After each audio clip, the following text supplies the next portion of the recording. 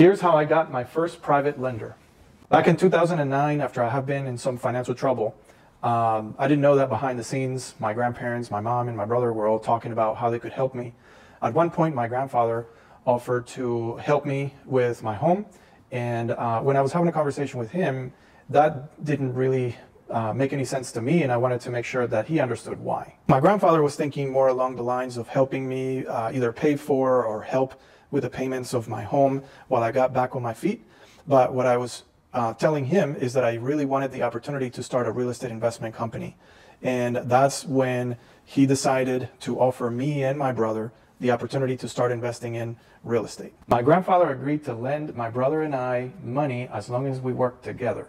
He offered $50,000 at 7% interest rate that we could purchase something, renovate it, and then sell it. That first deal changed both my brother's and my life. We have never looked back since.